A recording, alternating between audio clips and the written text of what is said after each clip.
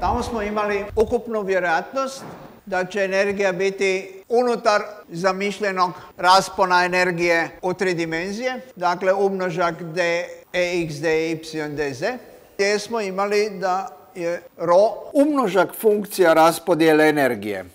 Prema tome, dv je vjerojatnost da će naš sistem emitirati upravo određenu energiju. Tu energiju smo po Planckovoj pretpostavci povezali sa energijom određene frekvencije. Danas kažemo da je to energija fotona određene frekvencije i u 3 dimenzije ćemo onda množiti vjerojatnosti da imamo određenu energiju u sva 3 smjera. To je slično kao na ispitu kad vi bacite novčić i onda proći ili neće proći, glava pismo, to se svodi na to da ste vi naučili 90% gradiva i to iz svih područja iz kojih ćete biti pitani, ali je pretpostavka ispitivača da vi znate odgovoriti pozitivno na pitanja iz svih 7 područja i ukupna vjerojatnost koja će biti umnožak 7 vjerojatnosti od 90% će se svesti na pismo glava, to jest na 50% vjerojatnosti da ćete proći. Takav isti umnožak vjerojatnosti imamo ovdje, gdje onda energiju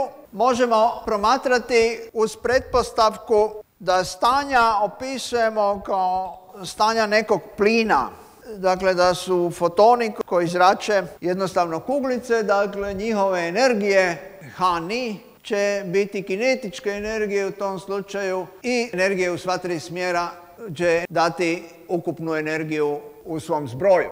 Jedini način da vrijedi ovaj izraz i ovaj izraz koji smo malo prije imali za neovisne događaje je taj da naše funkcije vjerojatnosti, odnosno raspodjele, budu eksponencijalne funkcije i za tu pretpostavku fotona, odnosno toplinskih stanja unutar naše elementarne kocke, vežemo još i pretpostavku koju smo inače imali kod idealnog plina, a to je da je kinetička energija bila direktno proporcionalna temperaturi plina. I uz tu pretpostavku onda vidimo da možemo smatrati da će alfa ovisiti direktno o temperaturi i kao što smo imali kod plina, tako ćemo i ovdje pretpostaviti da je alfa oblika 1/kt. Vi vidite da je ovo malo neortodoksni pristup, to je kombinacija pojmova koje su međusobno vrlo različiti, dakle kvanti energije, idealni plin, ali na kraju to daje izvrstan rezultat koji je u skladu sa empirijom i eksperimentima i onda se može i rigoroznije izvesti, što mi nećemo napraviti, unutar kvantne mehanike. Mi ćemo sada još odrediti konstantu C koja se ovdje pojavljuje iz jednostavne pretpostavke, odnosno zahtjeva da je suma svih vjerojatnosti 100%.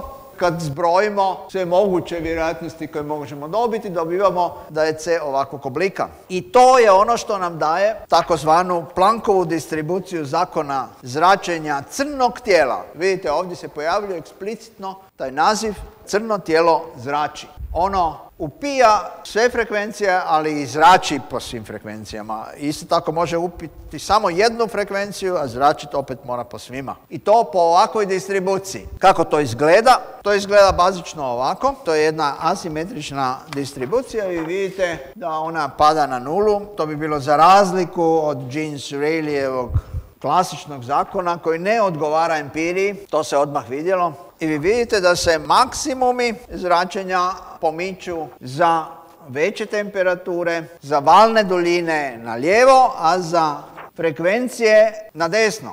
Ovo je rezime toga što smo rekli i izvoda za C koji na kraju daje ovakvu energiju zračenja po jedinici volumena koja se može grafički reprezentirati na ovakav način. I vi sada vidite, ako ovdje imamo valnu duljinu, kao i ovdje, da će ovo biti prikaz zračenja. Sada ono što je nama u primjeni interesantno, to je da vidimo ukupnu energiju i da vidimo način po kojem će se distribuirati takvi maksimumi, to jest da vidimo intenzitet zračenja, odnosno snagu zračenja frekvencije određenog iznosa na određenoj temperaturi. Sad mi možemo promatrati intenzitet zračenja s obzirom na elementarni volumen unutar našeg crnog tijela i uz pretpostavku izotropnosti zračenja dobiti iznos intenziteta zračenja. Vi vidite da kad promatrate neki elementarni cilindar, onda vertikalna komponenta brzine fotona je c puta kosinus theta, dakle možete elementarnu visinu tog cilindra izraziti kao c kosinus theta dt i izračunati intenzitet zračenja jednostavnom integracijom od 0 do 2pi s obzirom na horizontalnu ravninu i od 0 do pi s obzirom na vertikalnu os kroz cilindar. Time smo dobili ono što smo eksplicitno bili tamo napisali i sad vidite, ako hoćemo dobiti ukupnu snagu zračenja, to je ono što nas interesira, imamo požar i zračenje iz onoga što gori, onda je nama interesantnija ukupna snaga od same raspodjele zračenja, no ukupnu snagu možemo opet dobiti zahvaljujući toj raspodjeli zračenja, tako što ćemo integrirati po svim frekvencijama te raspodjele. Dakle, imamo Planckovu distribuciju po frekvencijama i onda ako je integriramo po svim frekvencijama, dobit ćemo takozvani Stefan-Boltzmann-ov zakon koji je bio u ovom obliku poznat još i prije nego što je Planck došao do svog zakona distribucije i to je ovakav oblik. I sad vidite, kada dvostruko povećate temperaturu u kelvinima,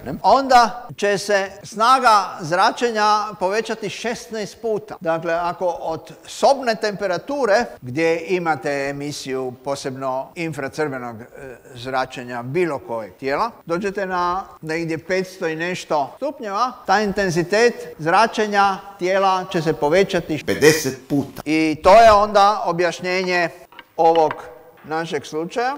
U početku ovdje imate samo konvekciju i kondukciju po površinama, no tako dugo dok se ne uspostavi ravnoteža između pojedinih dijelova u smislu, što ćemo odmah vidjeti, izmjene zračenja, vi nemate flashover. Nakon toga vi dobivate kod temperature koje premašuje 500 stupnjeva eksponencijalno ubrzanje tog požara. Sad, kako to rješavamo? Kad imamo dvije površine između kojih se zračenje izmjenjuje, posebno kada dostignemo veće temperature, vi vidite ovdje grafički prikaz Stefan-Boltzmann-ovog zakona, to treba imati uvijek na umu. Površina ispod krivulje distribucije će nam dati ukupan rezultat za snagu zračenja. I sad ćemo mi prvo uvesti pojam sivog tijela. Intenzitet neće nikada biti jednak onom kojeg imamo kod crnog tijela, nego će biti samo jedan dio toga. Taj dio ćemo onda uzeti u obzir dodatnim faktorom monokromatske emisije, koja će onda biti manja nego za crno tijelo, jer ćemo imati da će epsilon biti uvijek manji od 1. Ovo je odnos nazivamo Kirchhoffovim zakonom. Još jedan detalj je taj da distribucija koja je inače idealna nije jednako idealna, ali se može jako dobro aproksimirati takvom distribucijom za sivo tijelo. I sada vi vidite, kad imate dvije površine, kao kod onog požara, na primjer, onda jedna površina koja zrači zagrijava drugu površinu koja također zrači i zagrijava povratno daljnje prvu površinu. I na taj način mi imamo interakciju između te dvije plohe i sumacija nam daje onda ukupnu izmijenjenu snagu zračenja u tom slučaju. Prema tome, s obzirom na ovu razliku, mi dobivamo razliku temperatura na četvrtu. Stefan-Boltzmann-ov zakon u ovom smislu se svodi na razlike temperatura između pojedinih ploha. Naime, kad vi u onom požaru uzmete u obzir da je recimo jedna od tih ploha koje su ovdje prikazane kao plohe na određenoj temperaturi drvo koje gori, a druga je zid, onda dobivate dvije temperature od kojih je jedna temperatura onoga što gori, a druga je temperatura okolnih zidova. I sad je pitanje kolika se energija prenosi od jednog na drugo i odgovor je ovakav. T1 na četvrtu minus T2 na četvrtu možete napisati kao T1 na kvadrat minus T2 na kvadrat. To znači da će to biti T1 na kvadrat minus T2 na kvadrat, što znači T1 minus T2, T1 plus T2 puta T1 na kvadrat plus T2 na kvadrat. Ne? A sad ovo je nama bitno. Ovaj dio nam je bitan zbog toga jer mi uvijek hoćemo povezati toplinu sa razlikom temperatura, a ono što nam ostane to će nam biti toplinski otpor. Ovo sve će biti toplinski otpor i za razliku od kondukcije i konvekcije taj toplinski otpor će ovisiti o temperaturama. Zapravo će ovisiti za kondukciju jer se svojstva materijala mijenjaju, ali ne toliko značajno. Prema tome, kada hoćemo iskombinirati sva tri oblika prijenosa topline, konvekcijom, kondukcijom i zračenjem, u seriju i paralelu, onda recimo kad promatramo zid koji je izoliran s jedne strane i ima uključen prijenos putem zračenja, putem konvekcije, putem kondukcije, vidimo da ćemo za seriju po zakonu o očuvanju energije morati pretpostaviti da koliko je energije ušlo na jednoj strani mora izaći na drugoj, kao za struju koja prolazi kroz puno elemenata, tako i ovdje toplina koja prolazi kroz jedan, drugi, treći sloj mora biti jednaka, a to ujedno znači da ćemo imati ovakav odnos za razliku temperatura i prema tome možemo dobiti slično kao kod Ohmovog zakona za struje, da je zbroj toplinskih otpora jednak ukupnom otporu za seriju. Za paralelnu kombinaciju toplinskih otvora, na primjer, imamo prolaz topline kroz zid i kroz vrata i kroz prozore na razne načine, otvore, direktnu, na primjer, konvekciju kroz otvorene prozore i tako dalje. Opet zakon o očuvanju energije nam daje da je ukupna toplina mora biti očuvana, ali ovdje je to zbroj toplina i prema tome ćemo dobiti onda zakon za paralelu, isti kao što smo imali i kod struje, a obratni od onog što smo imali kod opruga, odnosno kondenzatora. Kod opruga i kondenzatora su izrazi bili zamijenjeni s obzirom na ove ovdje. I sad bih vam ja pokazao jedan požar koji uključuje sve ove elemente, kondukciju, konvekciju i zračenje, na jedan poseban način. Taj način se onda mogao primijeniti i za objašnjenje onog požara nedavnog na Kornatima, a isto tako obratite pažnju na nekoliko elemenata koje ćemo imati ovdje. Prvi element je način na koji se pristupa analizi požara ili bilo kakvog problema. A drugi element je zaključivanje i način na koji se došlo do konačnog rješenja i objašnjenja ovog požara. 7:39, 9 minutes after the fire alert, the police decide they should evacuate the station, Cross. The blaze is now about the size of a campfire.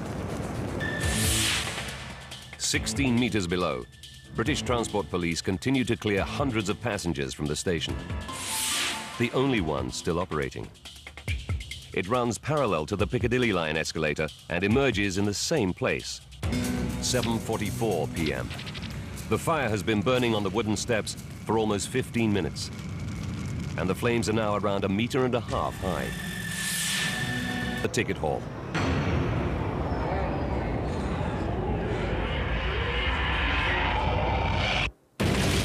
Moments later, a huge jet of fire erupts. A small blaze has suddenly erupted into a ferocious inferno, spewing out fire like a flamethrower, engulfing dozens of commuters in a ball of fire. The inferno has killed 31 people and seriously injured another 20. What triggered the blaze?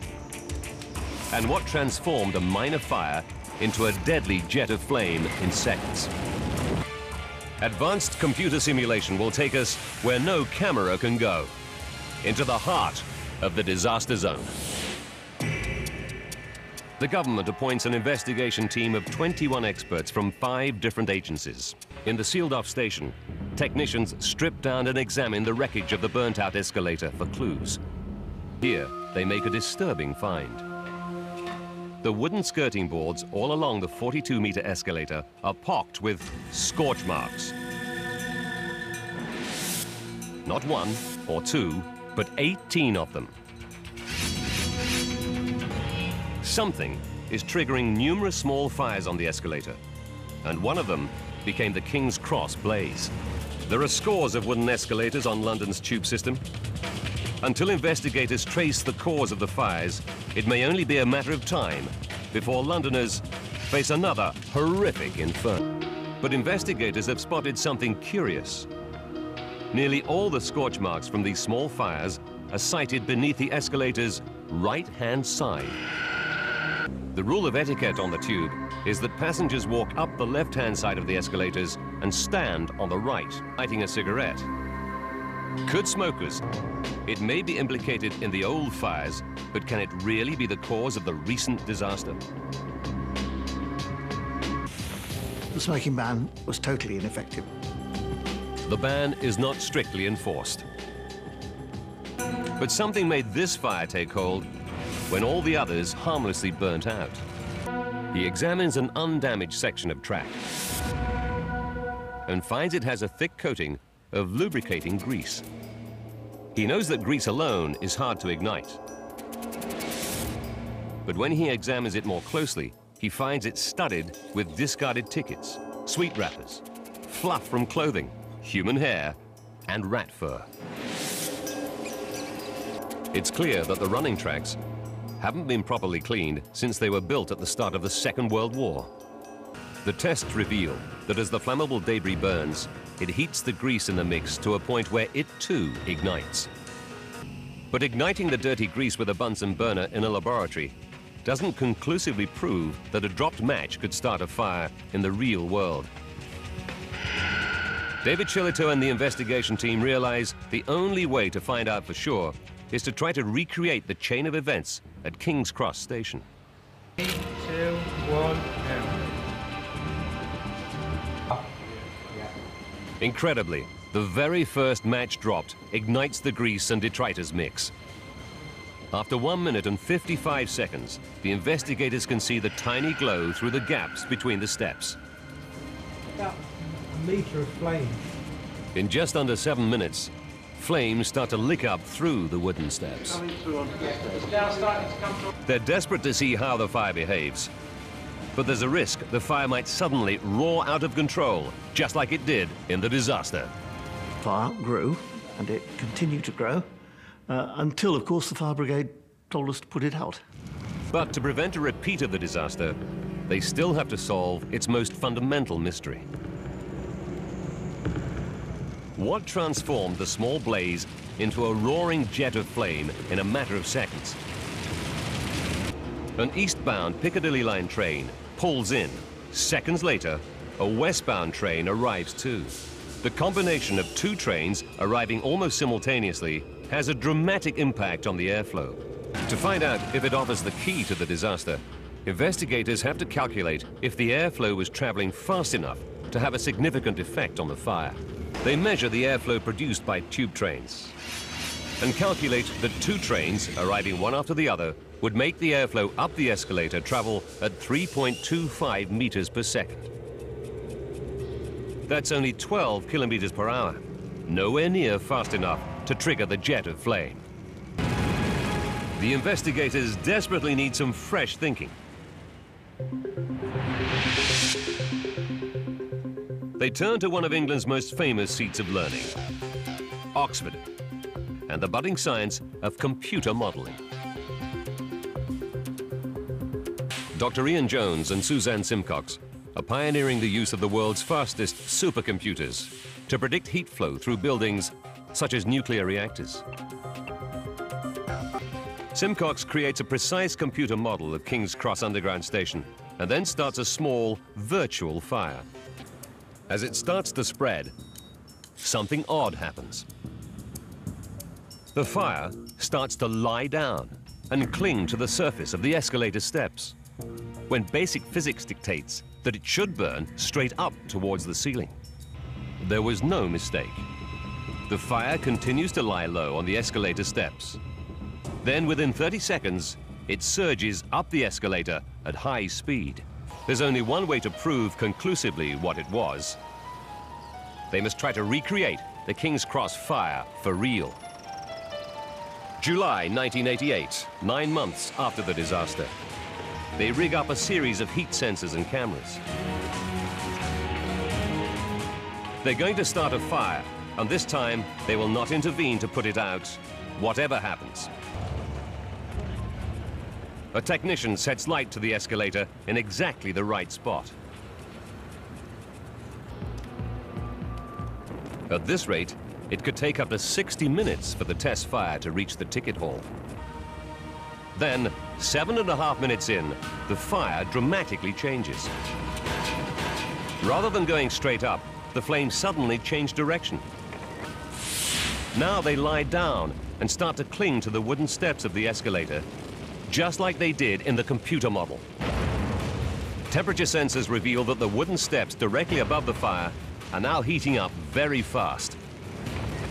Within 20 seconds, the investigators record temperatures of 800 degrees Celsius. Seconds later, the flames erupt unstoppably up the wooden escalator and burst into the model of the ticket hall. The 30-degree incline of the escalator has the effect of making the flames lie down on the steps. And the sides of the escalator box the fire in, creating a channel or trench, which concentrates the heat and flames and prevents them escaping. As the fire spreads up the incline, it pushes before it an invisible blanket of heat and gases, which superheat a 20-meter stretch of wooden steps above.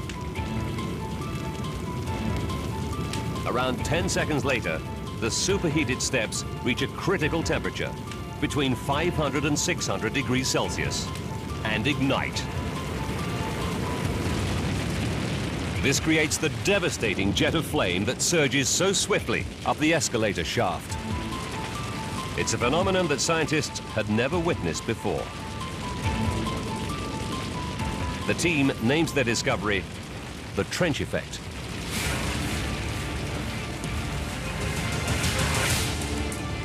It's the final piece of the puzzle. Thanks to pioneering experimental work, fire teams around the world are now alert to the hazard posed by blazes on sloping surfaces.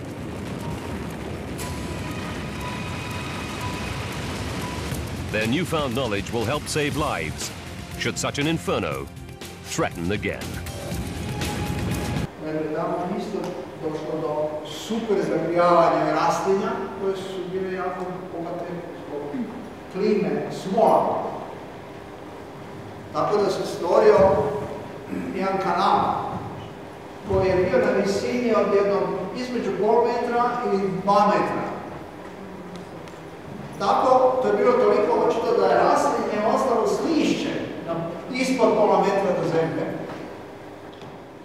Izgorilo je sve do visine od 2 metra i ono gore isto ostalo s lišćem. I vatrogasci su umrli od toga što su udahnuli dovoljno jedan puta. Nisu imali maske, nisu stavili maske. Zrak od 800 stupnjeva i oni jednostavno spali iznutra. Nisu izgorili. Jer su udahnuli zrak koji im ispali pluća. Onaj jedan koji je preživio, on je preživio zato što je izbjegao to, budući da se s jedne strane našao na zemlji, a s druge strane je zaštitio pluća. Sticajem okolnosti. Evo ga.